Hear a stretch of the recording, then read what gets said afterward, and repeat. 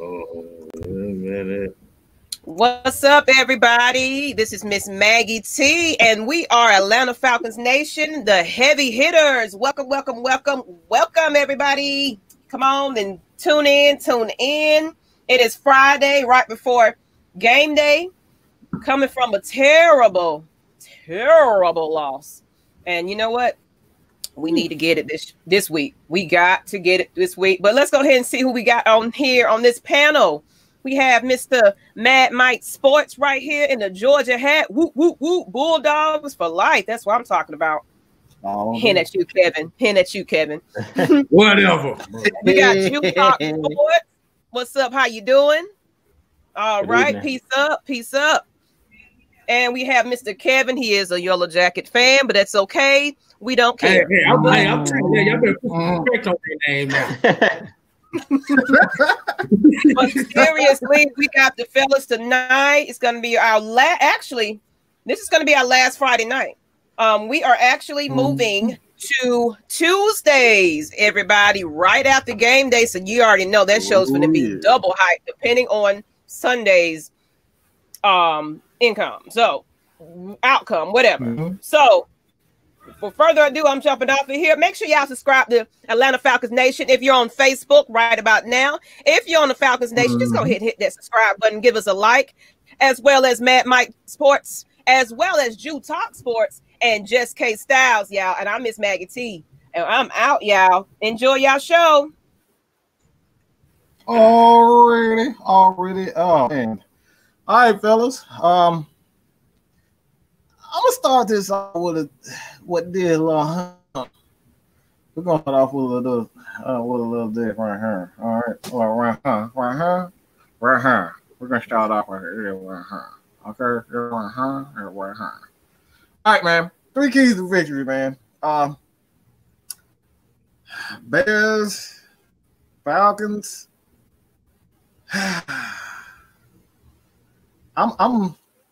I'm just gonna kick this damn thing off. I just gotta get this out, man. My first one is kind of a little different. Not much, but when you look at the Atlanta Falcons, man, their offensive line, obviously they got to run the game going. We don't know if Mr. Julio Quinteros, Julio Lopez Jones. We don't know if he's going to be healthy or ready for the game, man. To be honest, I don't want him playing. A hamstring is it's something tricky, man. And if he tweaks it any more than what he's done now, it could linger on the entire season. So I would much rather have a healthy, try to get Julio healthy. A lot of people are thinking right now, like, look, we don't know we ain't even gonna win the damn game, so we need Julio to play. We're trying to win a game. I don't think we should.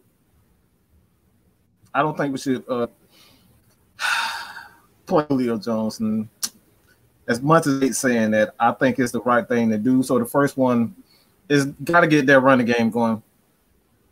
You're not going to a lot of teams are not going to respect Calvin Ridley the way they respect Julio Jones. If Julio Jones plays, I don't think he plays.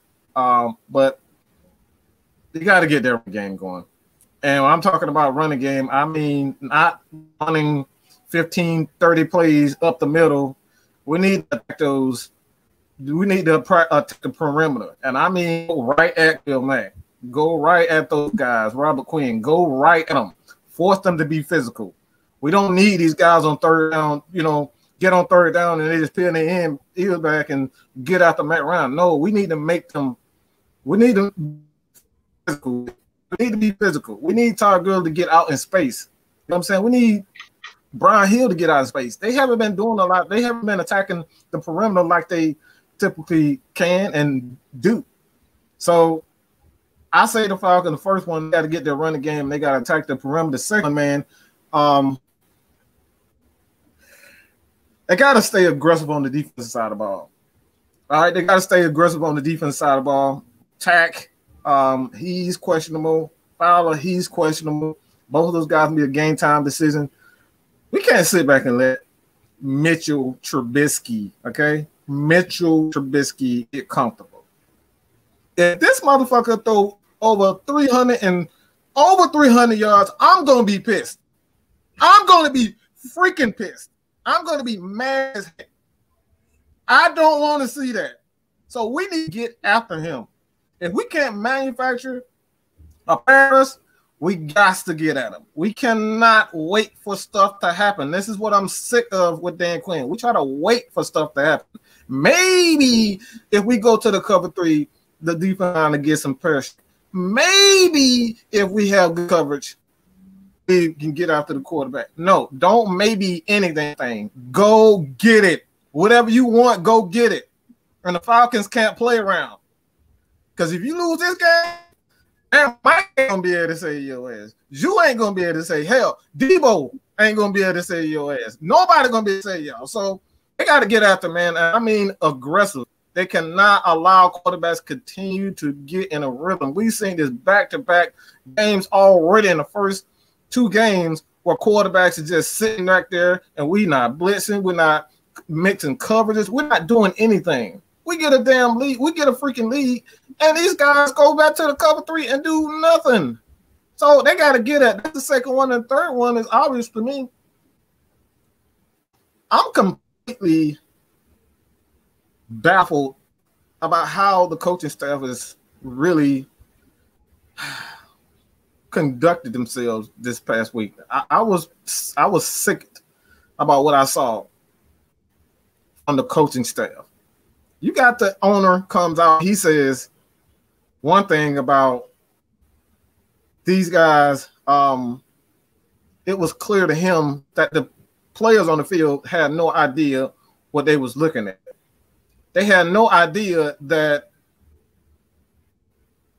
what the rules were on special teams. You had the coach saying one thing, they did know, and the players are saying one thing, the owners are saying another thing, and you got the offensive coordinator and Dirk Cousins more 39 points. Like, bro, don't take up for Dan Quinn. 39 points. If you can't play, if you cannot win a game with 39 points, you don't deserve to be a head coach in my eyes. If you cannot stop a team and you score 39 points and you got weak at look. This one thing about NFL coaches, man, it's a fraternity, but this shit right here, unbelievable. Cannot have that. We cannot have coaches, worried about the bond between the coaches, that coaches fraternity over winning games. This is right now, it look like it's already going down. It's already looked like these guys are turning on each other. So I need the third one. I need to see that team is together. That's it. I just want to see this team together. I want to see some chemistry with the coaching staff. I want to see some chemistry with the players. I need to see chemistry because for me, it looks like these guys have already turned on each other. And we're talking about game freaking 3 of the season. So that's my 3, man. KStylz, man, one of y'all can take it, man. That's all I got, bro. I'll go with this one. This gonna actually tie into kind of what you said, Mike. But I'm gonna go with my 3 acronyms, which I say they need to be creative, they need to show intensity, and the last word you're gonna like is gonna be 60. Like I said, what I want to see is I want to see, like you said, I want to see them mix up some things, show some different looks on offense. If Julio Jones is going to be out this game, you could flex out one of the tight ends. Because as good as this linebacking core is that Chicago has, they 50-50 when it comes to coverage. So you have a spot right there. As good as Mac is, he's not going to be in coverage that often. And defensively, like I said, we always said from the last game, you have to mix the blitzes up. You have to mix your defenses up. Like I said, you have to come after him. You don't want him to be comfortable. And that also comes with the matchups too. Because really, the only person I think that we're gonna really have a problem with is Tariq Cohen. Yeah. And then my second point would be intensity. Like I said, you done got all the scrutiny. You gotta prove that brotherhood is real, or like I said, or it's just some words. Yeah, you can't be turning on each other this early. That's a bad look. That's a terrible look, though. And then, like I said, my last word I'm gonna say is 60. Do all that for a full 60 minutes, not 30 minutes, not 45 minutes, 60 minutes. And like I said, you'll be fine. But that also comes down with the coaching as well. Like I said, you have to coach a perfect game. This is not a perfect team, but it's a team that can get it done. And I'm going to go ahead and I'm going to turn it to G. All right, y'all. Y'all ready? So our first key to victory is going to be protect Matt Ryan. We have to keep Khalil Mack and Robert Quinn at bay. And the way you do that is what Mike was saying. I'm going to piggyback off what he was saying. We have to run the football right at these guys, mainly Robert Quinn. Robert Quinn is one of those players that the Falcons was trying to recruit in free agency. It was going to be him or Dante Fowler. They said that he flipped the coin, and the coin flip, it ended up being the Chicago Bears. So sad for him because he chose the wrong team. Personally, I think he chose the wrong team. Now, I'm actually happy about it because we were able to get Dante Fowler, who's a lot younger and who should be, who's just entering in his prime. As you know, Robert Quinn is one of those veteran guys who's been around for a long time. But I think that Dante Fowler is more of a complete player than a Robert Quinn. He's better in the run game. You remember seeing him against Seattle in that first week, and Dante Fowler was a one-man wrecking crew on the edges. He was shutting down that edge. He wasn't allowing the running backs to get the edge. He was doing a good job of splitting double teams and stuff like that. And so I think this week, to keep Khalil Mack, to keep Robert Quinn at bay, you have to run the football. We can't come out here and try to drop back 40 and 50 times with Matt Ryan, because Khalil Mack and Robert Quinn are the premier pass rushers in this league. They're two of the best. So if you can't rely on Matthews, and I believe it's going to be Matt Gono that's going to be on the other side, because we all know that Caleb McGarry is out. So to protect Matt Gono, we're going to have to run the ball and let this offensive line be aggressive. You got to run right at an aggressive defense. You have to run right at them. You can't rely on your quarterback dropping back that many times, because what could end up happening is strip sack fumbles and turnovers. We know how interceptions are thrown. It's when quarterbacks are under pressure. Sometimes the ball is tipped. A lot of Matt Ryan's interceptions are on tip passes. So we have to be very careful in this game of drop back. Yeah, those tip passes, has killed Matt Ryan in the past, where guys, are blocking. Next thing you know, one of those premier pass rushers, they're not getting to him, so they'll just jump up in the air and bat a football. So in this game, we got to mix it up. We got to run the ball. We got to be aggressive. I'm not sure if Julio Jones is going to play. We all know that Julio Jones is a mutant. As I talked about before, he's not human. He's from Mars or somewhere like that. So we know that he's going to try to play in this game. We seen him last week, even with a bad hamstring on that fourth down. He had to catch, and he got up and started running. And I was like, what in the world? And he trucked somebody on the – so it's like, we know that Julio Jones – man, I've been on that side, bro. Yeah, man. Julio Jones is a warrior, dog. So I already know it's going to take everybody. Like, they're going to have to take his helmet, because he's one of those players that's going to want to play. So I'd be very shocked if he's not suited up. Even if he does it, even if he takes some plays off. Yeah, man. I can't see them taking Julio Jones. They're going to have to take his helmet, because he's one of those players. You saw how he was looking at Dan Quinn after the game. Julio Jones is a warrior. And he want to win, dog. Yeah, he want to win at all costs. Julio Jones don't care about stats. He care about winning. So after last week and how ticked off he looked, how he was staring at Dan Quinn, that goes to show you, like, it's going to take everything to keep that man on the sideline. So we're going to get to my second key to victory, because the first one is just protect Matt Ryan. Protect Matt Ryan and run the football. That's how you protect him. Keep a balanced attack.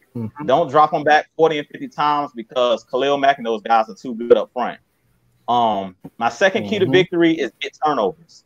We need the defense to get turnovers like they did against the Cowboys. And when we get those turnovers, we need our offense to score touchdowns. We can't afford to kick a bunch of field goals. When we get the short field, we need to convert those short fields into touchdowns. But I'm going to need at least 1 or 2 interceptions or a sack fumble. I mean, I really think that Mitchell Trubisky is one of those quarterbacks where if you put pressure on him, he's a guy that looks at his first read. So if you send pressure, he's going to look for that first read. And I really could see A.J. Terrell getting his first pick in this game because we know A.J. Terrell is extra aggressive. And Mitchell Trubisky is one of those guys that he's going to take chances. So I could easily see A.J. Terrell getting a pick 6 in this game where Mitchell Trubisky is under pressure and he just looks at his first read like Allen Robinson. He tries to throw the ball out there. Yeah, man. I can really see that happen. That's fire, y'all. That's fire. Yeah, man. I can see that happening in this game. So, yeah, man. So, in this game, we got to put pressure on Mr. Trubisky because he's one of those guys that he really doesn't know how to read defenses. He's a super young quarterback. This is only, I think, his 3rd year. And if you go look at his college tape, I believe he only started 1 year at North Carolina. So when they drafted him super high, I don't know why the Bears ended up drafting him in that draft super high like that. We all know that Chicago doesn't know how to recruit quarterbacks and stuff like that, and they don't know how to. Yeah, they had some of the worst quarterbacks. Yeah, yeah, man. So I think that we definitely can cause a couple turnovers. Like Mike was saying, if they go for 300 and 400 yards, somebody might need to get fired because there's no way that Mitchell Trubisky in this game should beat you. If the Bears beat us, it better be because they bludgeoned us in the running game. If they run the ball down our throat, that's one thing. But if Mitchell Trubisky come out here and throw for 400 yards like Dak Prescott, then somebody need to be fired because we all know that Mitchell Trubisky, he's not even an average quarterback. He's a below average quarterback. So in this game, I'm thinking we're going to get at least 2 or 3 picks. I can see A.J. Terrell getting a pick, and I can see Deion Jones getting a pick because we know Deion Jones is a cornerback that's disguised as a linebacker. And we all know that he's a pick 6 waiting to happen. Now, my final key to victory is going to be coaching. And Mike talked about it. In this game, we have to mix it up. As coaches, we have to mix it up. We have to bring blitzes. And the reason you bring the blitz is because he's not the best quarterback in the world. If this was like somebody like Russell Wilson, this was somebody that know how to read defenses, then you got to kind of worry about, okay, or if he was a super accurate quarterback, I would be kind of nervous because, like, when Peyton Manning was out there, he was a quarterback that you didn't want to blitz. Matt Ryan is one of those quarterbacks where you necessarily don't want to blitz because if he's protected, he's going to find an open man. He knows how to read matchups. Mitchell Trubisky is not one of those guys that really knows how to read matchups. And KStylz was talking about Tariq Cohen. I actually got him on my yeah. Yeah, he was talking about Tariq Cohen, but I really think that Tariq Cohen is going to be in handcuffs. I really think he's not going to have a good game because we all know that Deion Jones, he shuts down those type of running backs. He shuts down the Christian McCaffreys, the Alvin Kamaras, and I really don't see Tariq Cohen having a big game because Deion Jones, that's his forte at shutting down running backs in the passing game. So really in this game, the only way I can see the Bears really beating us. He did that to Al Kamara. He almost put him on IR, man. Yeah. So I don't really think Cohen's gonna have a big game. The only way I see the Bears actually beating us in this game is if they bludgeon us in the running game with that kid Montgomery. If they run the ball right at us, up the teeth of our defense, kind of like Zeke Elliott did last week, that's the only way that I can see the Bears beating us. And they possess the football. If they don't possess the football and they try to get into a scoring match with us, it's not going to end well because we've seen last week, even in the Falcons loss, the last 2 losses, the first week we had 25 points. Last week we had 39 points. And I'm telling you right now, the Bears are not putting up 40 points. The only way the Bears are putting up 40 points against us is if their defense has a couple touchdowns. If they get a pick 6 or they cause a strip sack fumble and Khalil Mack take it to the house, that's the only way the Bears are putting up 40. There's no way that they can keep up with our offense. So if we get out to a lead, good luck if you're a Chicago Bears fan, because they're not a team that is built that they can drop their quarterback back 30 and 40 times. They're a type of methodical offense where they have to run the ball. Now, they do have a good offensive coordinator and a good offensive-minded head coach. I'm a big fan of Matt Nagy, the head coach. He does some creative things with Mitchell Trubisky. So we have to be ready for those power sweeps and stuff like that and those option plays because he's one of those type of quarterbacks with Mitch Trubisky. He can trick you into thinking that he's a lot more athletic than a lot of people think. So in this game, we really gonna have to watch out for Mr. Trubisky running the football, not so much throwing the football. So if we can do those three things in this game, one, protect Matt Ryan. Two, the defense has to give me at least 1 or 2 turnovers. 3, the coaching just has to be smart this week. No boneheaded, go for 2 points. None of that dumb stuff. When we in their territory, we need to punt the football. None of that going for it on 4th down, unless it's it's at the end of the game where we have to have it. This is going to be a game of field position because the Bears have a great defense. So you want to make Mitchell Trubisky and those guys drive 80+ yards every time. I don't think they can do it. I really think that even with us being shorthanded on our defense, Trubisky is not one of the best. He's one of the weaker quarterbacks or one of the worst quarterbacks in the league, as far as I'm concerned. So I don't think he's going to have to prove to me that he can drive the ball 80+ yards each time. I don't think he can do it, and I'll just leave it at that. Man, if they score 40 points, boy, that mean that defense got diarrhea out the yin yang. No way in hell. Hey man, hey, so you better not. I want him gone Tuesday, the day of. Don't even get your ass on the plane. Go away, Dan Quinn. He should not. There's no way the Bears should score over 30 points. There's no way. There's no way. Their offense is not built like that. They're built for defense. So if we see, like I said, if we see Mitchell Trubisky look like a real quarterback, we already know what the issue is. And like I said before, man, the biggest issue that I have with this team right now is that I'm just tired of the lies. I'm tired of the lies. It's clear lies. And it's coming from the coach. It's coming from the coaches, the coaches. Everybody, they're so worried about this coaching fraternity, they forget that they're supposed to win games. It's about winning games. I don't give a flying, you know what, about your coaching fraternity. Y'all can do that. You can kiss and make up after the game. Go ahead and kiss up. Do it. Take him out to lunch. You know what I'm saying? Go have dinner with him. I don't give a damn about none of that. It's about winning games, putting your players in the best position to win, and they're clearly not doing it. And then they get in these press conferences and sound so damn robotic. Like I don't care about what y'all doing outside of the game. This is about winning game. We clearly saw that those guys didn't know what the hell they were looking at. Am I wrong? Am I wrong? Those guys had no idea what they were looking at. Everybody standing around looking at the ball. You gonna tell me as a head coach, y'all taught him properly? And then you got Dan Quinn saying one thing, you got Arthur Blank saying one thing, and then what's worse is the special teams coach said that he told them what to do, fall on the ball, and none of those guys moved. Every last one of them. So somebody lying somewhere. If you told, look, this is where I know these guys are lying. This is where I know he's lying, and they're trying to save face. If you told those guys to fall on the ball, at least one guy would have ran to the ball. At least one. None of those guys ran to the ball. Julio, Hayden Hurst, no, neither one of those guys ran to the ball. So that's how I know that they're lying. And that's what I'm talking about. They try to play Fox fans and the media like we stupid. We saw it. We know you didn't say anything. Exactly. We know you didn't say anything because nobody moved. You clearly told them not to just fall. And then you get on these press conferences and act like we're stupid. So that's like what as a fan, when I feel like you in my intelligence, you got to go. You've already lost me. I don't give a damn if you win the Super Bowl. Dan Quinn got to go because of that. I cannot spend my money to watch anything, to buy their jersey when I have a lying sack of crap as a head coach telling me one thing.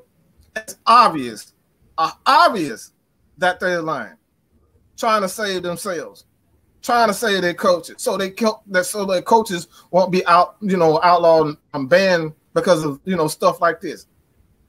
It's all about trust. It's all about trust, man. And this is why I say, at this point, this is all Arthur. It's no longer on TD. It's no longer on Dan Quinn. It's no longer on Dirk Cutter. This team's success from here on out is all on Arthur Blank. Do you want to continue to employ a guy that clearly lies to your fans, and these people spending millions of dollars just to see our players play at that dome? The taxpayer money to help you build that. Do you want that as an owner? That's all I need to know, man. That's all I need to know. Do you gonna put up with this crap? That's all. What y'all think about that, man? You really think that this team is past Dan Quinn and the coordinators at this point? You think this is more on Arthur Blank than the coaches? That's the question I have for you guys. I want to address that, Mike. I've been salivating to address this all week, dog, about what happened on that play, and I've been listening to what the coaches said. And like you said, you got to learn how to read between the lines. And the problem that I have with it after the game, I don't feel like, even though Dan Quinn is the head coach, I felt like they should have asked the special teams coordinator what he told the players. And if you listen to our special teams coordinator, I don't think that necessarily Dan Quinn lied, because what they did is they asked Dan Quinn. They said that the players didn't know the rules. I think the players do know the rules. What they should have asked, and they kind of were beating around the bush as the media, what they should have asked was, what were the players told? Were they told to dive on the ball, or were they told to back away from the ball?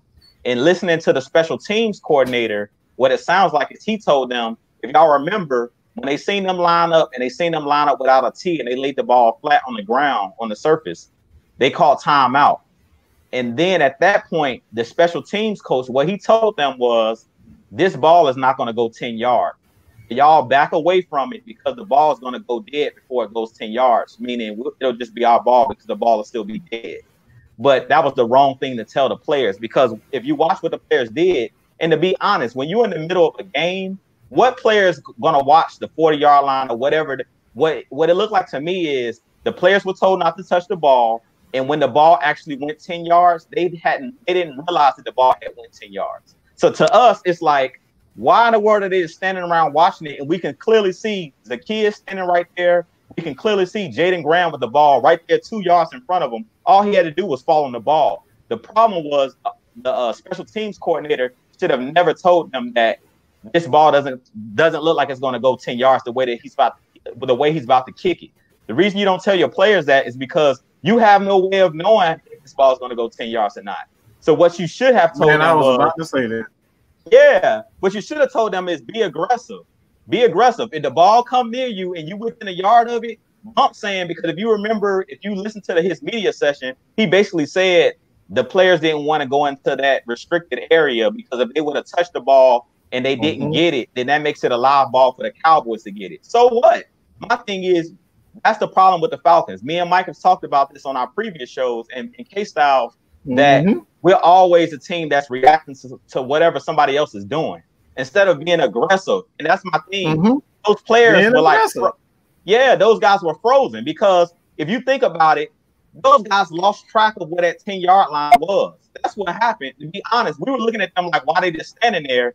They had no way of knowing if this ball went 10 yards or not. They forgot what a 40-yard line or 30-yard line. They weren't paying no attention to that. So what he should have told them was, be aggressive. If that ball's right there in front of your face, you go dive on it. We always talk about Dan Quinn preaches the ball, the ball, the ball. It's always about getting the football. You preaching that, but we telling our guys don't touch it. How much sense does that make? I'll go, because I'm about to go ahead, bro. Go ahead. Go. Oh God. I'll about to say all over again. I about to say, I seen this online that the NFL films called this the watermelon kick. What in the hell? What the hell is that anyway? A watermelon kick. See, I think that's I think what the problem, like I said, the problem is that the instinct should have took over right there. Like you said, if the ball's right near you, go after it. What it looked like to me, it looked like it was a bunch of players that were scared to make a mistake and didn't want to take the chance. So yeah, like I said, told them not to go in there. The coach told them, don't go into the restricted area and get that ball, because if you touch it and you don't actually recover it and they recover it, then it's going to be on you. The loss going to be on you. So instead of letting them use their instincts. That's what I'm saying. Like you said, you got like you said. That's it. Those are the points where you have to let the football players make football plays. Yes. And that's it. Playing cautious. That's it. That's the problem. They playing scared. That's what we've been talking about. Stop playing scared. This is the problem with the Falcons. They're so worried about making mistakes. They're so worried about giving up big plays instead of going out there and make plays. Let these guys play. That's the issue. When you got coaches in the way of players and telling them, oh, don't do this because you might make a mistake. That's all you preaching. That's all you preaching. That's all you putting inside these guys' heads. Don't make mistakes. And anytime you focus on not doing something, you're going to make a mistake. In football, when you worried about making mistakes, instead of playing freely and being confident in what you've been taught, you're going to make mistakes. And that's the reason why I say coaching needs to get out of the way and let these guys play with instincts. We don't know if these guys can't play. We don't know because, look, how many players have we seen? How many players have we seen go to other teams and y'all might how many times have we seen players go to other teams and then they look like all-stars, they lead the Falcons and then go play like all-stars? I'm not talking about offense, I'm talking about defense. Players always play a lot better when they leave from the Atlanta Falcons. It's because we continue to play scared. Stop telling these guys about making mistakes. All right, stop telling these guys about making mistakes. It's clearly they're teaching them not to make mistakes. And when you teach them not to make mistakes and be cautious, they're not going to be aggressive. They're going to do exactly that, what you're saying. It's all in their head. Don't do this. Don't do that. Don't do this. Don't do that. Let the players play. Let Matt Ryan be the leader. Let Julio Jones be the on-field leader. Let those guys be the on-field leader. And that's what, when you do too much coaching and not let the players coach themselves, that's when you have a team like the Atlanta Falcons blowing leads all the time because you always in the middle of everything. Let Matt Ryan, if he sees a blitz, and this is why I agree with a lot of Falcon fans why Matt Ryan doesn't audible. It's not that. It's because the coaches want all the control. They want complete control of the game. When Tom Brady was in New England and the offense wasn't working, Bill was like, oh, shit. You know, our offense is not doing anything. We're just going to go. We saw the Super Bowl. We're just going to go. We're going to spread everybody. And Tom, just do your thing. Get us back in the game. Why can't the Falcons do that? We only do that in the fourth quarter when it was too late. Let these guys be on-field generals. You picking these guys to be captains, but you don't let them be captains. And that's the issue. As a coach, get out of the way and let players play. This is why people always disagree when I say this, but this is why Jackson is the greatest coach of all time in NBA. Because he let Michael, he let Scotty, he let Dennis, he let those guys be who they are. Let them be who they are. Don't handicap these guys. He went to LA and did the exact same thing. He did not try to change Kobe. He did not try to change Shaq. He let them be them. When you let players be them and play the way that they play, but you're going to put it all together in one melting pot, that's when you get greatness. And this is the issue with the Falcons. The coach is just in the way. They got to be in the center of everything. We saw it with Kyle Shanahan. Kyle Shanahan got to be the center of everything. He fucked it up for us, and he fucked it up for the 49ers. Get out of the way and let these players play. Where's the question, man? Please, that because I'm about to lose my shit. Where's the question? Please, where's the question? Rico is out. Absolutely. Rico is out. Yeah. Says, do you guys think we should sign Earl Thomas or play Jalen Hawkins? No, I would not sign Earl Thomas. Yeah. I don't want Earl Thomas nowhere near my team. Nowhere near my team. Earl Thomas. Yeah. No. Earl Thomas got problems. I told everybody, if you sucker punching players at practice, we do not need you here. It's called the Brotherhood for a reason. We do not need Earl Thomas here. Earl Thomas is a me guy. We don't need no me guys on the team. He all about himself. We can Dallas can have him. I don't want Earl Thomas. I'd rather play Jalen Hawkins. Dallas don't even want him. Dallas don't even want him. Boo-boo ass secondary they got. They should be the first one to go get. Man. They don't even want him. They can have him. You know they dysfunctional though, so they can have him. Shit. I guess they say the wife pulled a tool on him. Like, nah, we don't want that. We don't want them problems. Nah, we don't want none of them problems, dog. No. We don't want them problems at all. Like I said, instead of just saying that, well, like I said, like somebody said earlier in the comments, like I said, get Deion Buchanan off their practice squad. Let him play safe. Hey, that's about as simple as I can go with it. He can't be no worse than what we've been playing in the secondary right now. He can't be any worse than what we've seen. Can't be any worse. Yeah, man. But go ahead. Now I'm about to say, because Rico's skill set is kind of like 5 years too late.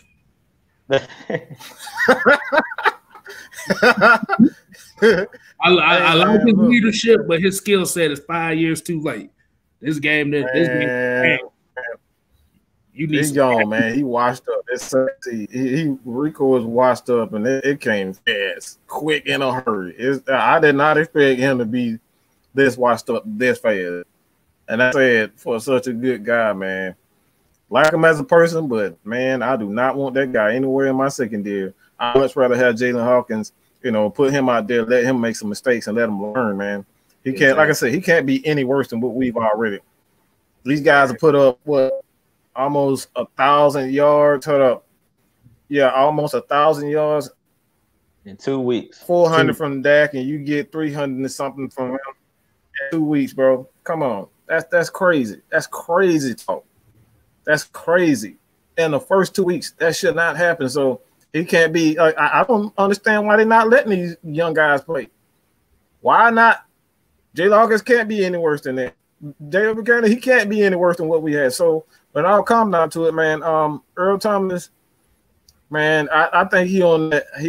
He on that AB, man. Him and AB, man. I don't know what's wrong with them. Maybe a CTE. Maybe they just retarded as hell. Just. I don't know what it is, but those guys, them guys have lost it. They lost it. They lost them all quick. I don't want him anywhere near. I don't want anywhere near this thing, man. It's already as bad as it is. It's going to get worse when we sign him. Exactly. We don't need him at all. Like I talked about it this week. It's time for us to bring up Deion Buchanan, bring him back from the practice squad, bring him up, and it's time to go ahead and plug in Bleedy Way. I'm sorry. I ain't seen enough of Isaiah Oliver, man. He done lost his confidence. It's time to bring Bleedy in there, dog. At least I know what Bleedy, he got some good technique. He might be, like I said, he's no faster than Isaiah Oliver on the outside. He's not fast, but at least I know that he know how to turn his head around, and he's not going to just get dumb PI penalties. Because at this point, Isaiah Oliver don't know what he looked lost out there. So go ahead and give me that veteran. At least Deion Buchanan and Bleedy Way has been around the block a couple times. Well, at least stay solid in their technique. And at least I know that they'll be in the spot that they're supposed to be in. But a lot of these younger guys, like I seen last week, Michael Walker, when he came in for a 4-year Luacan, he played okay, but you could tell that he's still trying to learn the system. He's a rookie. So they kind of took advantage of him with Dalton Schultz. I've been watching a lot of the Cowboys YouTubers talking about Dalton Schultz and how he balled out last week. And I'm like, when 4-year Luacan was in there, he was locking them up. It wasn't until he got hurt that Dalton Schultz did anything, and that was just mainly because Rico Allen was not back in that secondary, and then Michael Walker, he just was caught out of position a couple times just because he's a rookie. So I mean, you might as well, like you said, let some of these young guys play. But I've seen enough of Isaiah Oliver. Until Kendall Sheffield's back, I want to see Bleedy Way in there, man. We kept Bleedy on the team for a reason. He's that guy. You got to break the glass as all else fails.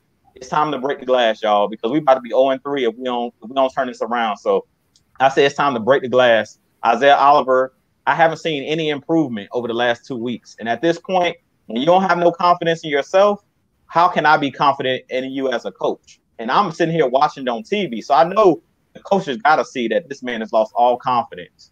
So it's time to take him off the field. Unless somebody go down with injury and we got to play him, give me Bleedy. I'll put Isaiah Oliver on the special teams until he can, turn it around. Yeah, because I'm about to say nobody talks about Bleedy being one of the highest rated corners that we had the last couple years. He's a veteran, man. Yeah. Like I said, he might not get you the interceptions that you want, but like you said, he'll turn that head back and play that solid technique. Because at that corner position, boy, you better have confidence to play that position. If you ain't got the confidence, you dead to rights. Look at Robert Alford. Exactly. Look at Isaiah Oliver every time somebody make a play on him. Look at his face. You can look in his eyes. You can look in the man's eyes, dog. When they put that camera on Isaiah Oliver on Sunday, he looked like a deer in headlights, dog. Like he didn't know if he was coming or going. Exactly. That's the problem. That's the problem. And I picked this guy to be a Pro Bowl, man. I think he still has the skills, but he making me look like a dumb ass, okay? Making me look stupid for even looking at this guy and saying that he is. And the sad part about it is just, he really does have talent, but without confidence, what's good is it? What's good is that? What good is it? Exactly. It's like the coaches believe in him more than he believes in himself. Because they keep putting him out there, but it's like he's making them look bad. Like he out there just to be out there. It's like, come on, dude, if you're not going to play, like I said, at least give me Bleedy, because I know at least Bleedy going to do what he's supposed to do. He's going to be in the position that he's supposed to be in. He's going to play the proper techniques. Like you said, he ain't going to get you a bunch of interceptions, but he's not going to get turnover. He's not going to get flags and stuff like that, and not going to face guard everybody every play. So, right. That's the biggest problem. Face guarding everything. He has to face guard everything. Well, it's like watching National Geographic out there with him. What? It's like when he get burned, it's like that lion chewing through that zebra's ass. Lord have mercy. Like you said, he got it, but he don't got it mentally. He not confident, dog. He not confident, and once you lose that confidence, it's over. When you can see it in the man's eyes. I looked at his eyes on Sunday. He don't got it, dog. He was looking like he was scared. He was looking like he was confused. Looking with his head down. Yeah, his man. His head was down, everything. Yeah, man. Yep. And I'm like, when and you seen that they kept throwing the ball right at him every single time on that back shoulder fade, back pull it up. He's like, I know. He didn't even throw that pass to get it completed. He threw it up just to get up to the 1 yard line. Like, I know if I throw it over here, it's gonna be a pass interference because this guy has no confidence. The dumb part about it, and this is why I put it on coaching, is why keep leaving that man on the island when you see he's getting embarrassed? Like, that's called, you need to make an adjustment, some type of adjustment. Take him off the field, double team the guy that's over on that side, do something. That's what I don't get. That's what I don't get. At least take him and put him on the other side of the field and see if he'll be better. They're making no adjustments. They're not making, and that's the issue. It's like it really is about adjustments, man. I say this all the time. You can have the best player in the world, but if a team sees that one kink in your armor, they're going to continue to pick on it. And it's up to the coaches to mask that. Exactly. That's the issue. If you see a team continuously on the same player the exact same way every game, year after year, this is the second year in a row the Falcons have done nothing to mask that. They've done nothing to mask his deficiency. That's what coaches are supposed to do. Exactly. That's what they're supposed to do. If you know Matt Ryan continuously getting sacked, they're getting pressure up the middle, you're supposed to call rollouts. You're supposed to get away from it. You're supposed to max protect. You're supposed to do things to get these guys out of harm's way. But you continuously, as a coach, year after year, Isaiah Oliver continuously get beat. Guess what the Falcons do? They put him in a cover three. And all the defense, all the offense has to do is use a spread them out. They put two receivers on this side, and you force DeMonte Casey to go away from them. That's it. It's simple. And the Falcons are doing nothing. You got an overload blitz. You got to take it to them. You have to double. These guys in a position where they like you got to take it. You got to be more aggressive, and that's the issue that I've had with the Falcons, man. You said this before, and I think a lot of people said this. Sitting back and we just watching, reacting to what the other team is doing instead of being, for us to going after guys. You got to go after them. You can't be reactive, man. You got to take it to them. And this is why I've said over and over again, and I'm going to say it again because I've been saying this for a while. All right? I don't give a care what guys think. But Rex Ryan, Martindale, those are the guys for Atlanta. They're not going to sit back and just let you do whatever you want to. They're going to force your hand. Bill Belichick is going to force your hand. He's going to take what you do well and take that away. He's going to take it away. He's not going to allow Vic Beasley to get, sacks in the game. He double, triple. He had 3 guys on Vic Beasley the whole Super Bowl, the entire Super Bowl. He didn't care if Grady Jarrett got sacked. He knew that Vic Beasley wasn't going to get sacks. That's just intelligence. That's right there. That's just coaching. That's proper coaching. And that's the issue that I have with Dan Quinn. He sits back. He lets the same guy run the same draw. How many times have we saw Jameis, Kobe Brissett, Marcus Mariota, these guys, the same plays over and over and over again. Dan Quinn did nothing. And he said today, like he said last week in the press conference, I'm still very much in charge of play calling. You see how this is? You see how it works? Dan Quinn he does not want to relinquish any power. When he tells me that these guys are going to be the play calling, and then when you start losing, you start to hear the truth. That's why I said he's lying to us.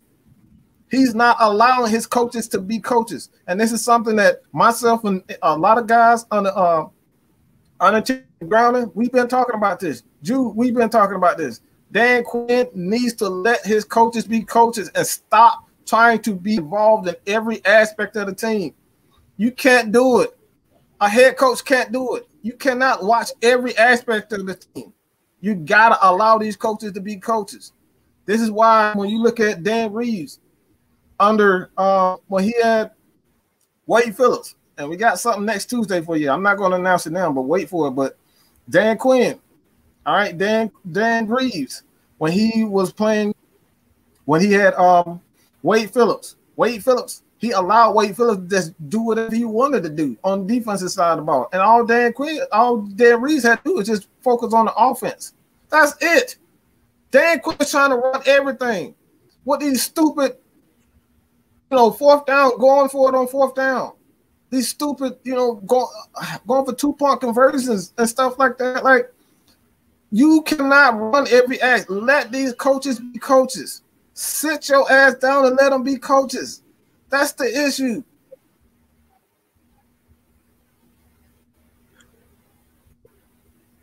But yeah, like I said, Anthony's pretty much gonna ask me, do I think Marlon Davidson and Charles Harris, if they may play this week? So do I feel like they should play 10? I'm about to say, hey, put as many buys out there as you can. Because at the end of the day, you have to rotate these pass rushers. Like I said, if Tack does play and he's not doing well, that just go to what Mike said. Like I said, if they're not playing well, you have to make the adjustment. Let somebody else go in there and take a crack at it. And I think this defense really is missing Davis's mentality, because you can kind of see it in the way they play. Like I said, Fowler and Grady, they the dogs back there. Debo is a dog back there, but they need somebody else to be a dog. And like I said, Charles Harris, like I said, throw him out there. But they probably gonna be on the pitch count since they've been injured the last couple weeks. Right. But if they healthy enough to where they can make an impact right away, you got to ride that horse to the finish line. I completely agree with you, Kevin. We need Marlon Davidson, man. Don't make me go get my my Auburn hat. We need that man, dog. We need y'all him at the combine talking about he want to put some hands on somebody and not go to jail for it. Hey, look, we need him to put his hands on everybody on that offensive line for the Chicago Bears this Sunday. Everybody. Last week we needed him, dog. Start with him first. Dog, we need him to put hands on everybody, dog. Because last week, the way that Zeke ran my man DeMonte Casey over, I was so heated about that because DeMonte Casey, my dog, man, and Mike talked about it. They call him Crazy Casey for a reason. Casey got heart. He knew he wasn't gonna win that battle. He said, "Hey, look, this is the hole I'm supposed to feel." Hey, he said, "This is the hole I'm supposed to hit. This is the hole I'm supposed to feel, and I'm finna feel it, dog. I might get trampled over. Hey, but look, he tried to get low. He just didn't get low enough, dog. And we know the low man wins. And Zeke outweighed him by a good 50 pounds. So, hey, he tried, though. It was like one of them Oklahoma drills, dog. He tried. He just got smacked. Now, he just got smacked. But look, he got heart. The coaches can't go to the film session and say, look, son, you were out of your gap integrity. He filled his gap. He just got trucked over. But I got none but respect for somebody that, hey, when you with DeMonte Casey, he a rider, dog. He a rider. I can live with that. He a rough rider. He got trucked over. But, hey, Zeke supposed to run him over. He outweighed him by a good 50 pounds. Nah, dog. So, I mean, I needed Marlon Davidson last week with that mentality that if you come over here, I'm going to rough you up. And that's what Marlon Davidson brings. Y'all going to see if he play this Sunday, he a rough rider. And we need as many rough riders as we can get, dog, because the last 2 weeks, like we said, we didn't given up about 1,000 yards in the last 2 weeks. So we need those big guys in the trenches. This comment right here, sorry, no, but this comment right here, skills, man, skills. The fact that he had him on the goal line to fill the spot right there is just enough for coaches. Like, he should not have been the guy to fill that hole. That right there tell you everything. Because Casey is not meant.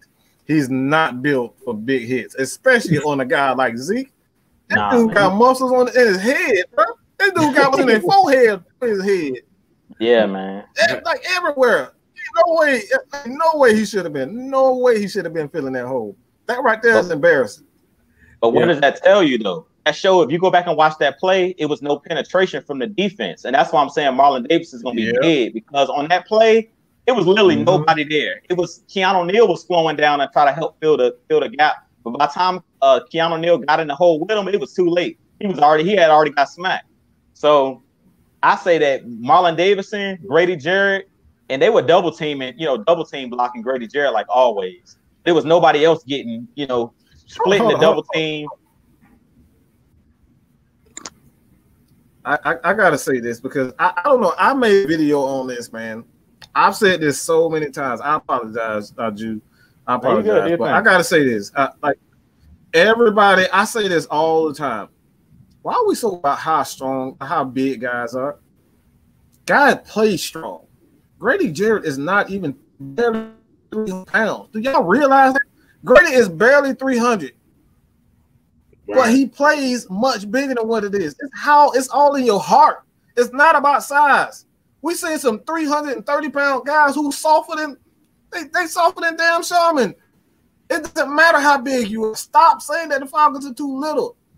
That doesn't matter. It's all about how you play.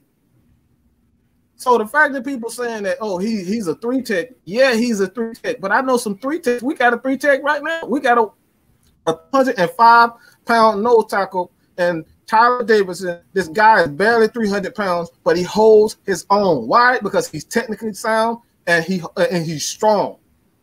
Not about his size. It's not about size. All right. So I had to say that because I'm tired of playing the people saying that we need a 340-pound guy in the middle of the, that doesn't matter. If he's not strong enough and his technique, you're going to get exposed in the NFL. Your technique has to be impeccable in the NFL. It's all about technique in the NFL. Everybody is strong in the NFL. Everybody is fast in the NFL. It's all about technique and awareness. Your IQ. That's what it means to be in the NFL. That's why you see guys like Tim Tebow, he come in the NFL. They got these, he had that little hitch in his throw. That's all you need. He couldn't fix it. That's a technique issue. This is what matters. Technique and IQ. So let's stop with that. Like, please, let's stop with that. Oh, we need a 340-pound guy. That doesn't matter in the NFL anymore. These guys are too strong, too fast. Hell, we got 13 years old. 13-year-old guy. This dude like 7 foot tall, man. These guys are getting bigger, faster, and stronger. That doesn't matter anymore. It's all about technique, man. Everybody big, everybody's strong these days. It's all about technique. So I had to get that out. Yeah, I wanted to get something off too. Like I said, going back to that KZ play.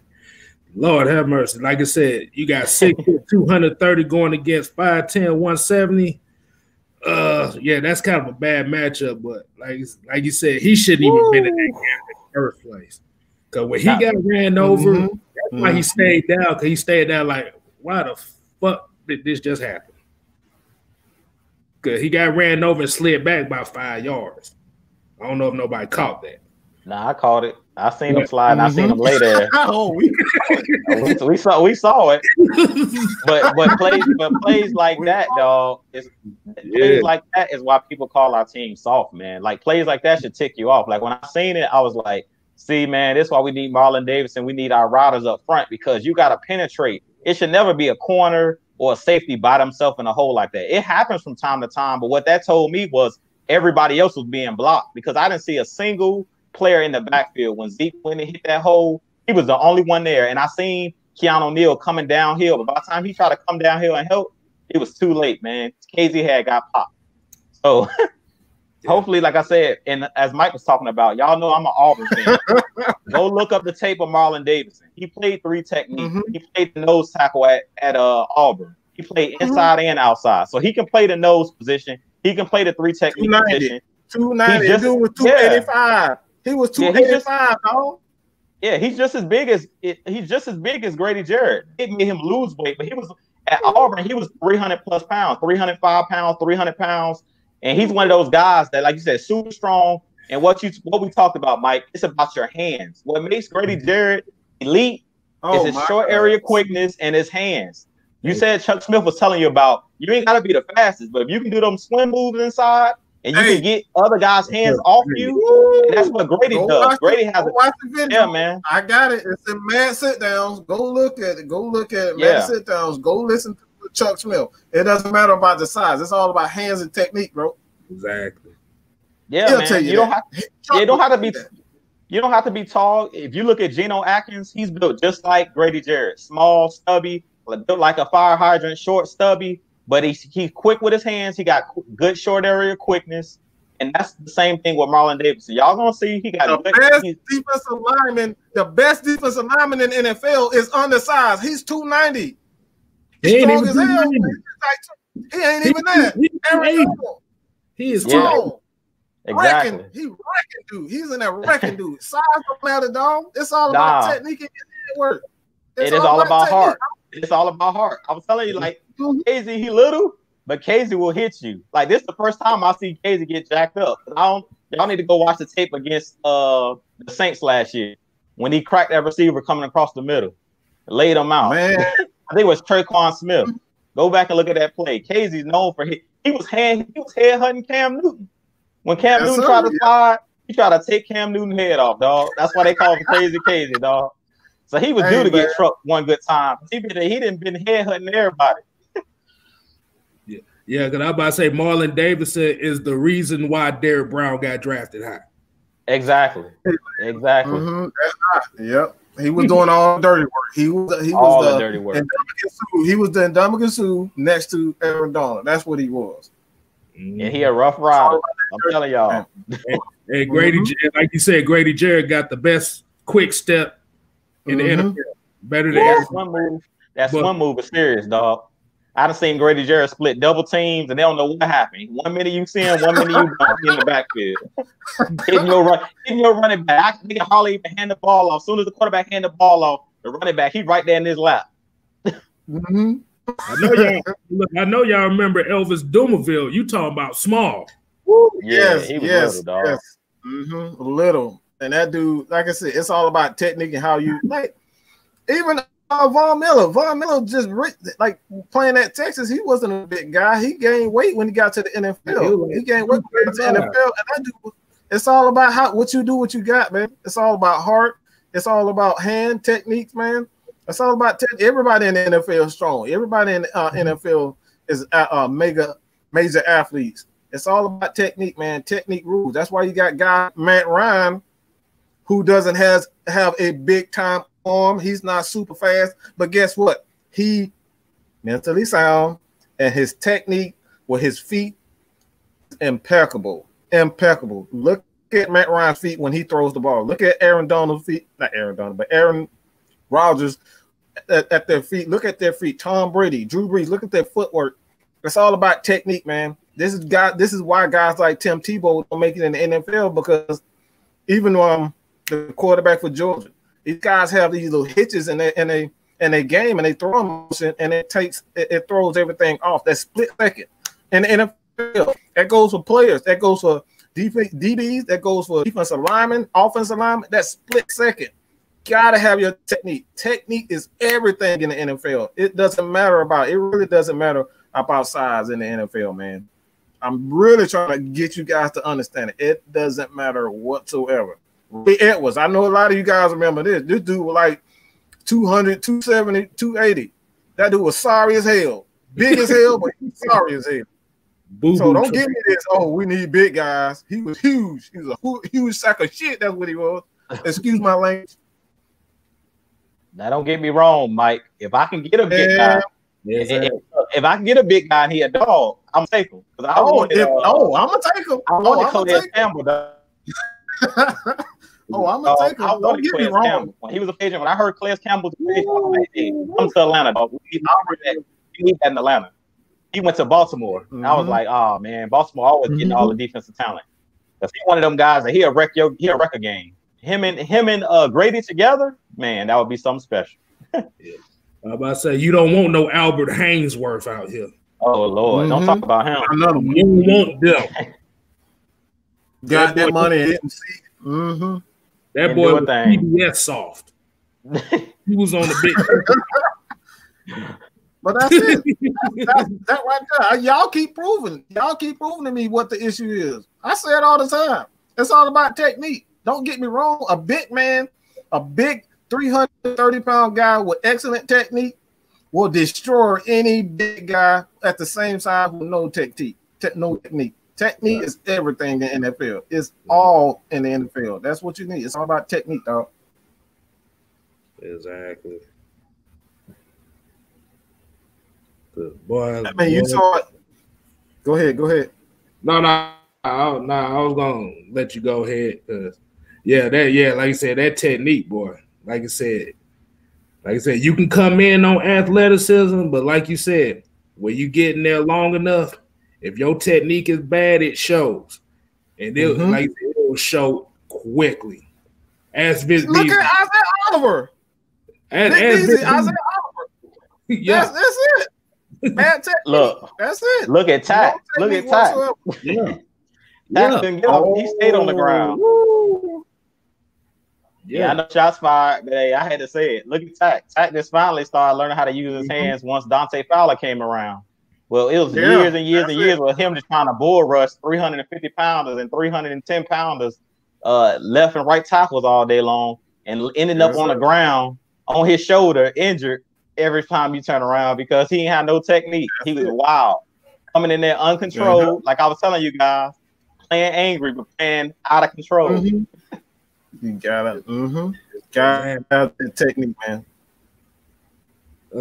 Okay, so your boy Brazilian skill said, are y'all more worried about Khalil Mack or Akeem Hicks?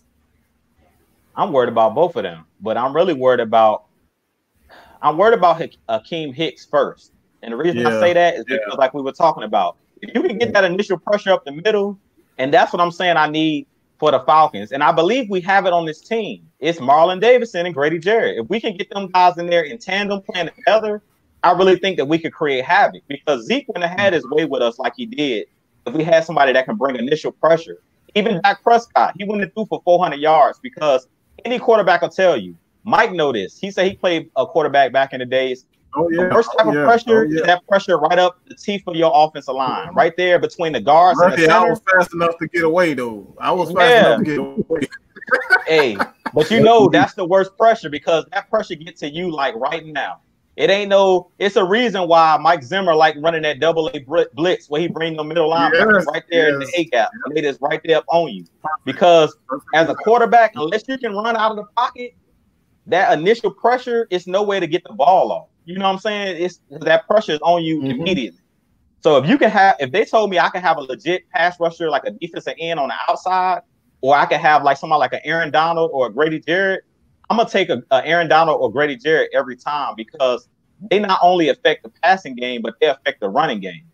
If you got a great defensive end, you can run away from a defensive end. Or you can, you know what I'm saying? You can run the other way. You can run sweeps. You can run draw plays. There's ways to get away from a great defensive end.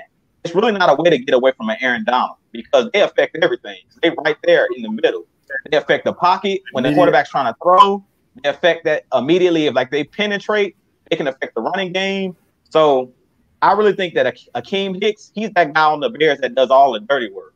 He's that guy that's going to push the pocket and make the ball have to come out fast. If you got somebody screaming off the edge, and we know that with Vic Beasley. Vic Beasley had a quick first step. But how many times did we see Vic Beasley get washed out of plays because he would run right past the quarterback? The quarterback would just step up, and he's good.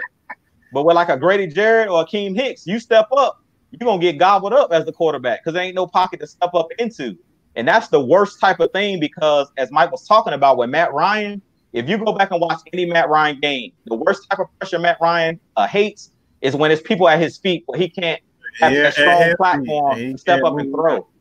Yeah, he can't step into his throws.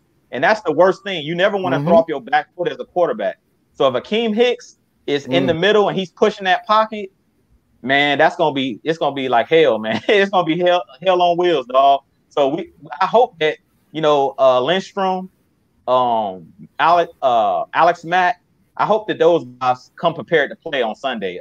Carpenter, those guys have been doing a good job of keeping that pocket clean where Matt Ryan can step into his throws because Matt Ryan is super accurate.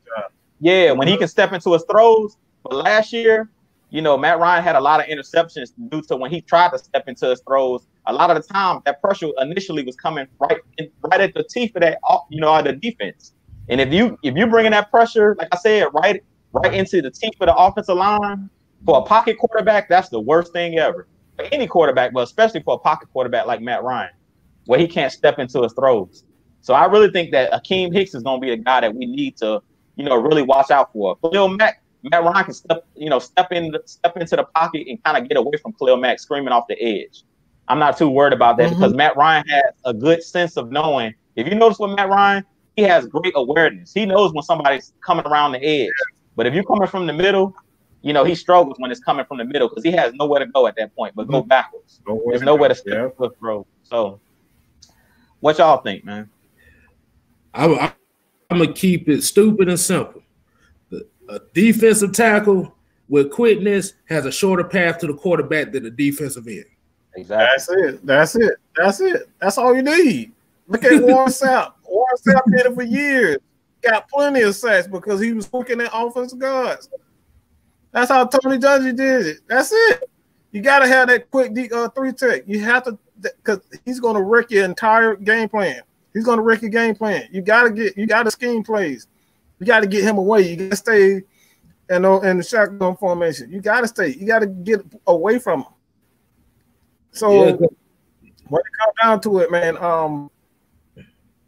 I forget where's the question, but not the question, but somebody was saying in the comments that, you know, Kansas City, you know, these guys had a big team. Did you not see what Kyle Shanahan did to those guys? He ran up and through them sideways. Oh, they ran any type of way. The whole play. They ran down. They was doing that. They were doing that to Kansas City. So size does not matter. These guys still made the right plays when they needed to make. And those guys, they have a small defense. That's not a big defense. Name of Chris Jones is probably the biggest guy. Yeah. If not these guys are not big. So like I said, it's all about technique in the NFL, man. That doesn't matter anymore. Mike, they've been watching my channel, dog. I'll take the blame for this. Saying we need a bigger team, dog. I've been saying for years, dog, that I want me a dog that's 6'4", 6'3", 300 plus pounds in the middle that you can't push out of the hole, dog. But like you said, you don't necessarily need that to win. My thing is this. Last week, I don't like to see my team get pushed around. And if you tell me what I would rather have, would I rather have a small team but a fast team, or on my defensive line, I'd rather have a big team and a stronger team? Personally, I would prefer a bigger, stronger team, because to me, with our Falcons, what I've been seeing the last couple of years is, like you said, in the first half, if you remember the Super Bowl, the first half, we was getting after Tom Brady. But to me, those smaller players tired out. You know, they tired. And it's not about necessarily being big necessarily. It's about the strength, like you were talking about, Mike. It's about strength, because Grady Jarrett is not the biggest guy. But to me, Grady Jarrett has the strength of a bigger guy.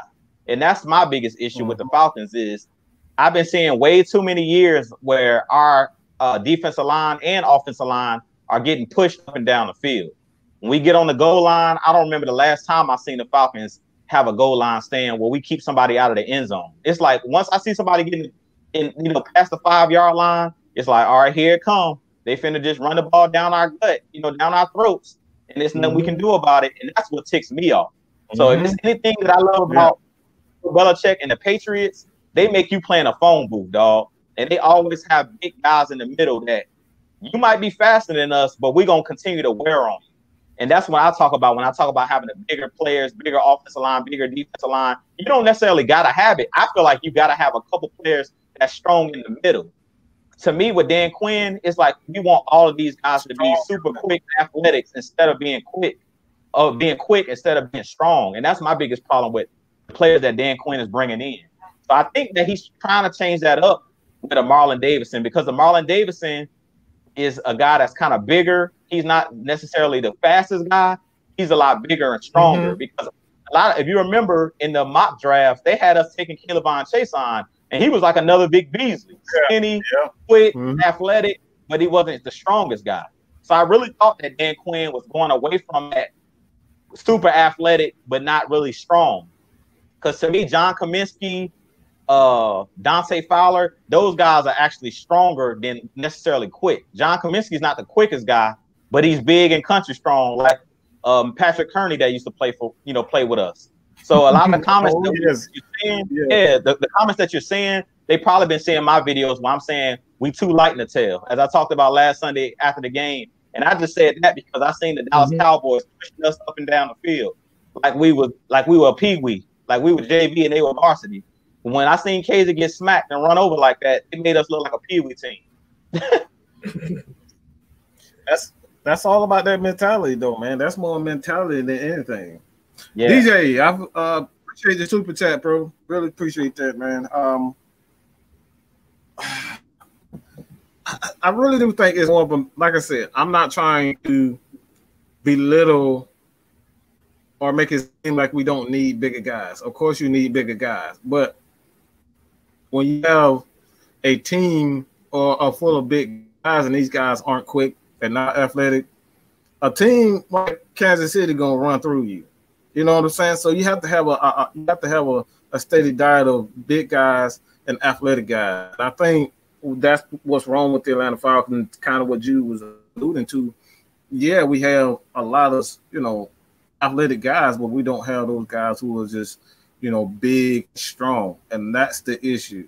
Got to have a mixture of guys on the defensive line. And that's something that the Falcons definitely have yet to understand, man. I don't know what's wrong with Dan Quinn.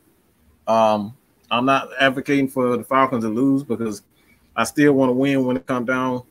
When it comes down to, and the Falcons are definitely still in it. Believe it or not, it's only 2 games. The Falcons can easily go on the run and get back on, but we got to start with the coaches, man. The coaches, it's just way too many mental lapses in coaching decisions that I just don't, I don't like at all. I really don't like it. Yeah, man. I agree with you, Mike. I completely agree. And like I said, you don't have to have big guys on every position. I have no problem with the Deion Joneses of the world and the guys that are like our linebackers.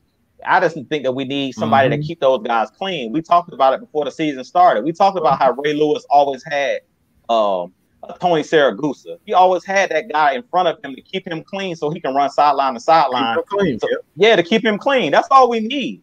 We don't necessarily need the whole line to be 300+ pound guys. We just need a couple of those guys that's going to do that dirty work, man. That's going to let the other guys get the glory. Tony Saragusa wasn't going to get a bunch of sacks. His job was just to sit right there in the middle and eat up blocks. You know what I'm saying? That's it. Mm-hmm.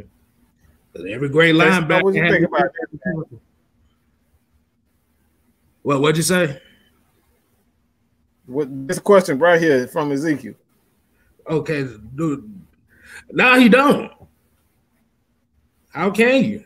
Like you said, you damn near dead last. Like you said, almost 1,000 yards in 2 games. Like I said, offense has to be aggressive. Mm-hmm. What more can you say? And then, like you said, especially if you see your defense getting pushed around like that, that's demoralizing. Mm-hmm. So he has to compensate for that by, you got that. That's why I say I wish he'd take a couple more shots down the field to kind of get that momentum back up, to get that mentality back up. Because knowing as an offensive player, if you see your defense getting murdered every drive, it's like, damn, what can we do?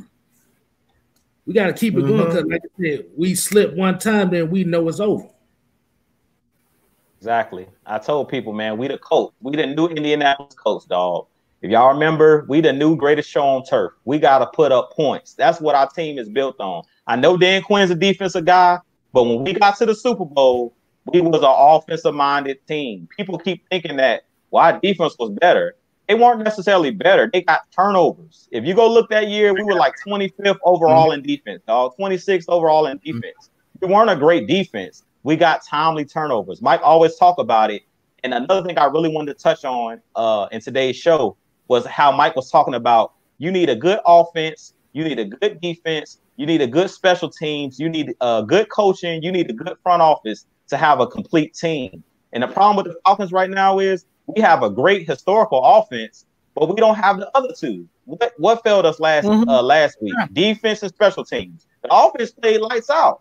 Defense and special teams didn't hold up their end of the bargain. So I'm waiting for the Falcons to have a complete game where we get defense, where we get the special teams, and where we get the offense at least to play mediocre. Because to be honest, the first 2 weeks the offense been balled out. They're doing their job. We need the defense to step up, and we need the special teams to step up, point blank in the period. And we need the coaches to do their job. You can't expect Matt Ryan to go in and win all these games, even though I'm saying we're like the Colts. One thing that the Colts had on when they had Peyton Manning, when they started winning Super Bowls, they had players that would get timely turnovers. They had a Bob Sanders. They had a Dwight Freeman. They had a Robert Mathis. They had a Gary Brackett in their linebacker core that would make a play here or there. They want to shut down defense, but when it was time to make a play, Dwight Freeman would get you that strip sack fumble. And we should know that because when he came in 2016, he was an old man and he still was out there doing spin moves. Man, still putting in work. Man. That's what we're missing, man. We're missing that one timely turnover. I talk about the Super Bowl all the time. If Robert Alford makes that second interception where the ball flew up in the air and 3 Falcons was around it and somehow Julian Edelman caught that football, that game is over. If we get one timely turnover, game over. So that's all we really need. We just need everybody to hold up the end, hold up their end of the bargain. We don't need our defense to be locked down because our offense is so high powered. We just need them to get us a couple turnovers. If they can get us 1 or 2 turnovers a game, put Matt Ryan on the short field where we can double up team in points, a lot of teams are not going to be able to keep up with us because I come to tell you guys, Atlanta Falcons Nation, we got the best wide receiving core, hands down. With Russell Gage making the step that he done made this year, we already got 2 number 1 receivers. I'm really surprised by his progression. I expected a turnaround, but I didn't expect him to be this good. And maybe that is a lot to do with him receiving one-on-one, but even still, like he's making plays. And that's all you need in the middle of the field, just guys making plays and finding their groove because Julio is going to be Julio. So we need you guys to step up and make a play. He's making plays, and that's what we're seeing on the defensive side of the ball. When Grady Jerry is making plays, who's going to step up? Nobody's stepping up. The only I see stepping up is Deion Jones and Foye Oluokun. Those are the only guys making plays on the defense. That's it. We can't count on Mr. Fake Love. We can't count on his ass. He gonna disappear. He gonna disappear, or he gonna pull a damn groin or pull something. Or he gonna be laying on the damn ground. We can't depend on him. So when it comes down to it, man, it's like, look, we need guys to make those timely. We want to make guys to get those timely stops and those timely turnovers. Get those timely turnovers. We get that on the offensive side of the ball. We can't expect Matt Ryan and Julio to make all the plays every single game. That can't happen. Who's going to step on the defensive side of the ball? AJ is playing pretty good for a rookie. He's playing damn good for a rookie. But outside of that, nobody's stepping up in the secondary. Isaiah Oliver making me look like a damn fool. He's making everybody look like a damn fool. Y'all remind me. Yeah, man.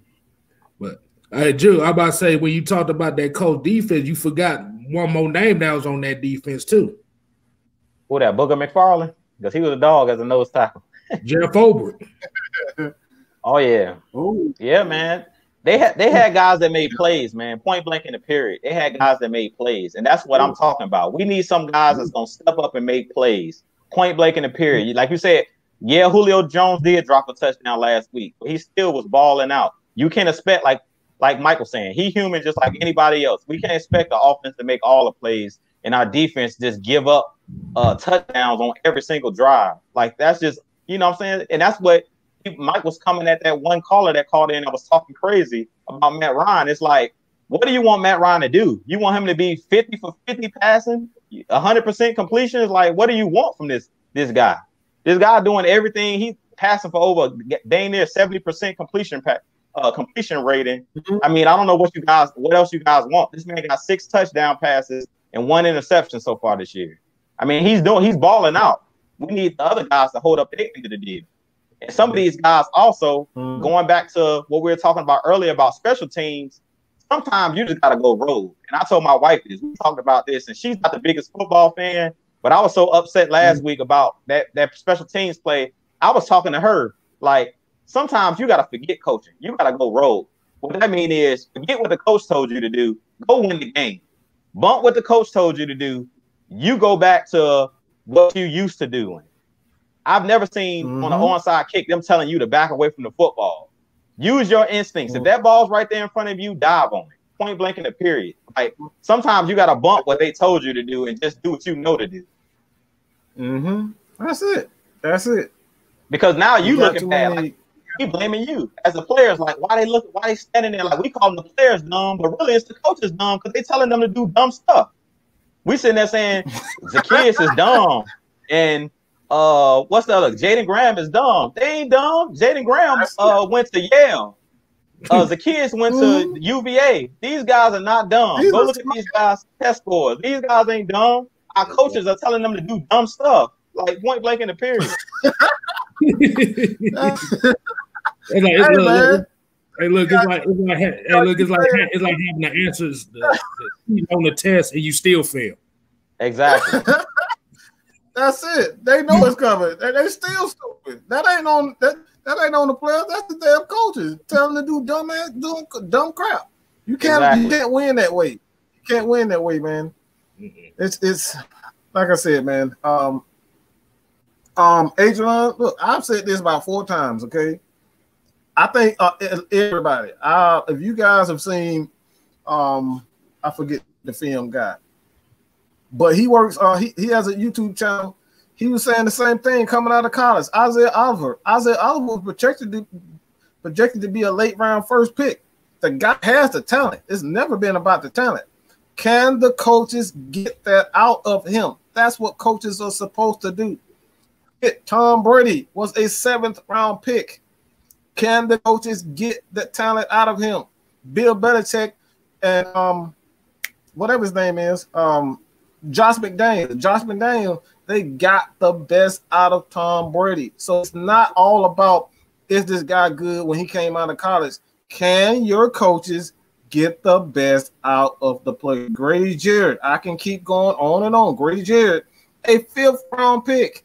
Dan Quinn was able to get the best out of him. It's all about your coaching and how you utilize players. He's doing a brilliant job of utilizing Grady Jarrett, but everybody else, he's not doing anything for him. He's not doing anything for those guys. That's what it's all about, man. You got to get the best out of the players, and Dan Quinn is just not doing it. He's just not it, man. Got another question in the chat. It says, how has Dante Fowler played so far? You want to take this one, Kevin? I'll take it. He's been pretty damn good so far. Like I said, you can already tell the difference because everybody's got to be on their game now. Like I said, Tack had some. He had a couple plays so far. Mostly it's been him laying on the ground, but you can, like I said, Fowler's presence, you could tell the defensive line's game has stepped up just enough. Like I said, when Marlon Davidson get back, like I said, now that pressure will be off of him. You'll really see Fowler shine. Exactly. I agree. I completely agree with you, KStylz. Like, we need at least a 3-headed monster up front. We seen that first game when Tack was still healthy, when Dante Fowler was, eating, and when Grady Jarrett, we had them 3 guys that consistently could get pressure because somebody's going to get double teamed, meaning somebody's going to be singled up. And I really feel like when Tack hurt his groin last week, it really affected our team for the mere fact that, okay, now they can really key in on focusing on Grady Jarrett and Dante Fowler, who's going to be that 3rd guy that can get pressure. And Stephen Means, Jacob Toy Mariner, those guys were not doing it, dog. And that's – go ahead, Mike. Yeah, it's going on to what you were saying. Business Skills asks, how do you think Fowler has been so far? Yeah, man. And that's what I was saying. I agree with KStylz. Like, I think he's been good. I think so far Fowler's been playing pretty good. I mean, I think that we just need Marlon Davidson to come back. We need John Kaminsky to step up. And then I'm really, really hoping that Charles Harris can bring something to the table. Because I was really thinking that he was one of those guys coming out of the draft out of Missouri. He was one of those guys in the draft I was looking at for the Falcons. And I think that he has something in the tank, man, because we all know the Miami Dolphins are one of those franchises that's, they're one of those delusional franchises. They don't know how to, like you say, put players in the position to succeed. So you really couldn't, you didn't get the best out of Charles Harris there. But I seen some flashes out of him, even when he was with the Dolphins, that he has something in the tank. The real question is what Mike was saying. Can our coaching staff pull it out of him? And I really think that Dante Fowler, the guy he's talking about, is one of those guys that they say been working with everybody. Marlon Davidson, Tat McKinley. He was the main one telling Tat McKinley, man, you got to get another pass rush move, dog. And he's one of those guys. Said that on tape. Yeah. Chuck Smith said the same thing. Chuck Smith been saying this. This is why I wanted him to come on the show. He's been saying this. Listen to him. Go follow Chuck Smith. Tell you boy, man, Mike sent you. We've been saying this. We want guys to come in here and tell the truth. And the fact of the matter, it's about technique. You can't continue to bull guys all day and think that's going to work. That's not going to work. It's technique. Got to add to it. So, man, we're going to go to – you got to have that counter move, man, and we're going to go into our 2-point conversion, man. Oh, man. Where do we start? Like, where do we start with this 2-point conversion, man?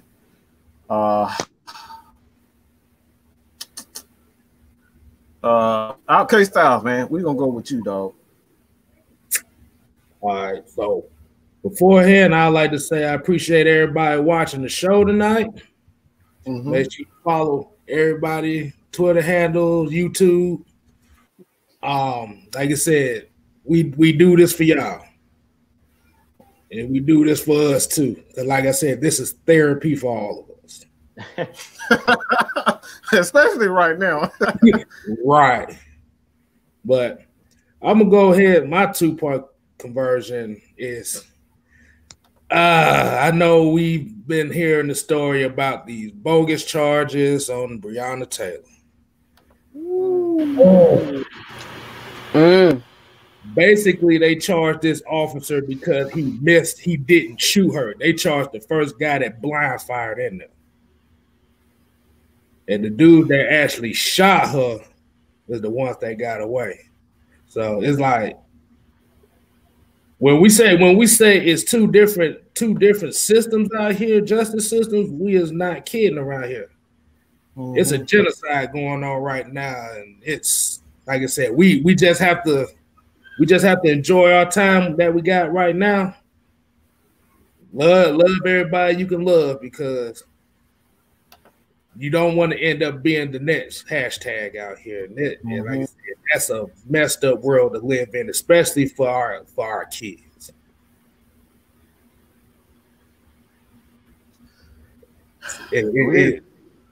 I can't really say no more of that because I might get kicked off. Off the internet. But I'll say this: at the end of the day, that's still some bullshit. But I kick it over to somebody else. I'll go last because I got to make an announcement, so I'll go last. Okay. All right, man. I'll go ahead and go then. Hey, KStylz, we should have made you go last, man, because you coming, you hitting hard, dog. Talk about Breonna Taylor, dog. Hey, we got to. I'm sitting here talking about football, and it's more, it's more important stuff going on than football, y'all. Amen. But I'm a keep it with football because since Kevin already covered it, KStylz already covered it. But what I'm gonna tell the Atlanta Falcons Nation is it's not over. We 0-2, but I'm coming to tell y'all, if we win this week, we can beat the Bears. I'm telling y'all right now, bold prediction: the Saints are losing this week to the Packers, and they're gonna be 1-2 as well. They lost last week to Las Vegas Raiders.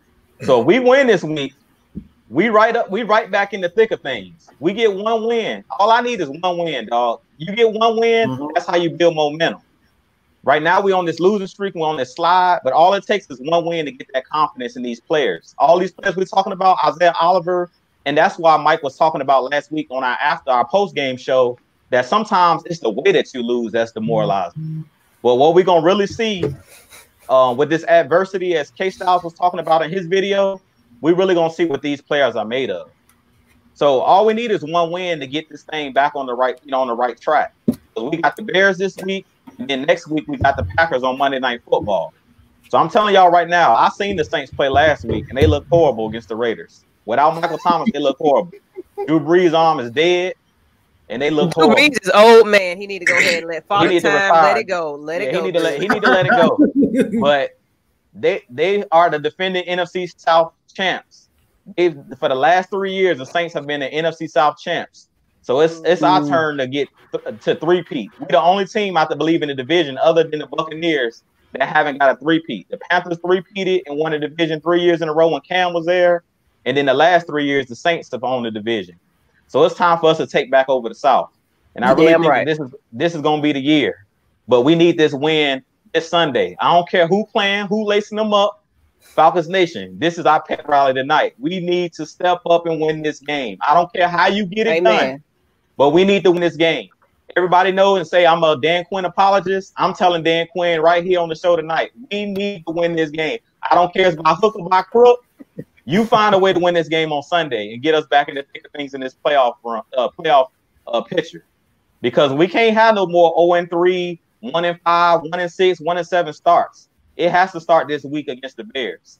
So I don't care how we do it. I don't care if we win by a point or we win by 30 points. But we better win this Sunday or we're going to have some harsh words for everybody. So that's all I'm going to say. Yeah, I better tune in after that game because, look, depending on what's going on, we bring it. It's going to be hot. It's going to be hot. Motherfucker either going to be a hero or he going to take the Bobby Petrino route. Make sure y'all tune in right directly after the game. Tune in to Atlanta Falcons Nation for real. Like last week, it was huge. So don't miss it. Don't miss it. You going, Mike? Yeah, I'm gonna say this, man. Hey, Sean, how you doing? Shoot your shot, Sean. Shut. You know what? We're not about here about. Hey man, good about to get choked tonight, Hey man, they see Maggie and goddamn, what's going on? Who is that lady on that show? Hey y'all. Hey, I'm gonna say it like this, man.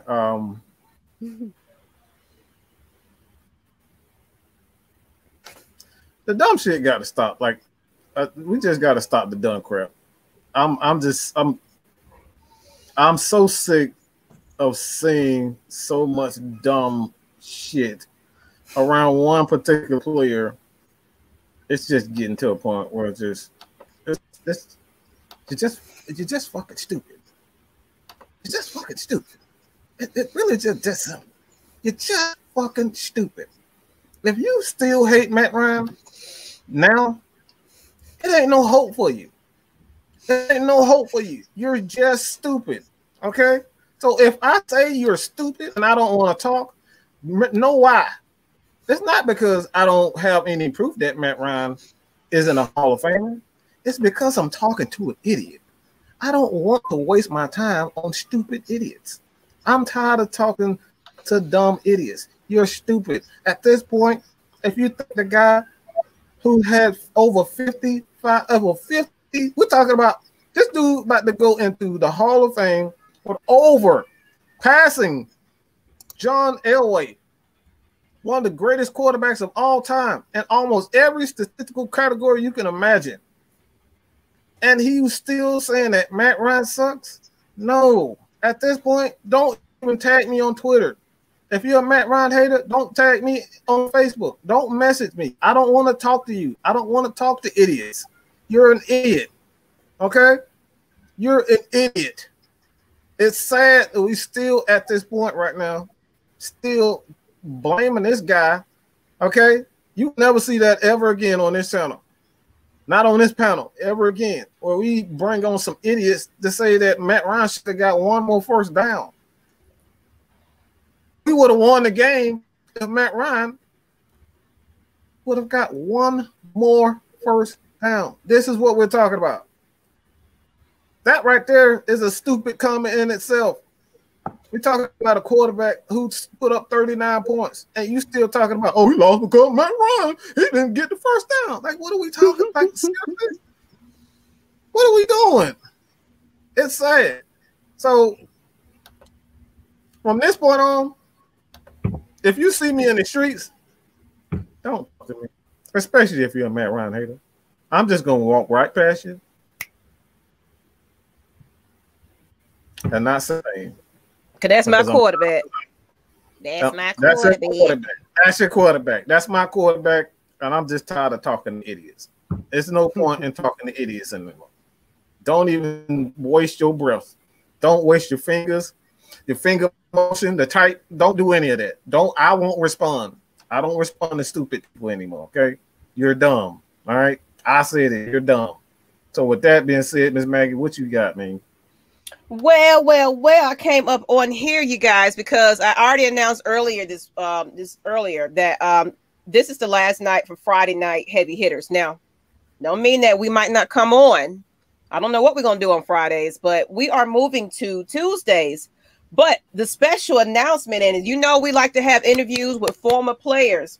So tune in to the heavy hitters next Tuesday at 8 p.m. Eastern Standard Time, because we're going to have the heavy hitters will have Falcons Chris Draft on their new night on Atlanta Falcons Nation. So he will be here. The guy's gonna be interviewing him. I've seen him on another show that we're affiliated with, Fila Sports, and it's just been amazing. And you never know who he might bring as a guest host. So y'all might want to tune in to that episode. I'm telling you, tell your friends, share this link, share this YouTube, whatever you got to do.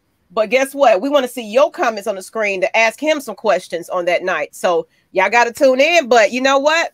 I don't have a little after shot or, 2-point conversion. I just wanted to announce that. Y'all, look, we are doing big things right about now. We're on Twitter live. That's unheard of. We're on, YouTube. We're on Facebook. We're everywhere right about now. So Reddit. We're on there. So Instagram. Follow us. Type in Atlanta Falcons Nation. Follow us wherever you can follow us. As well as we're getting ready to probably put these on audio so you can listen to the audio broadcast. So you just never know where we are and where we turn. So I want everybody, if y'all haven't followed these guys right here, Mr. Mad Mike Sports, go ahead and follow him. Jew Talk Sports, go ahead and follow him. Let's talk about just KStylz. Look, he's new to the game, but guess what?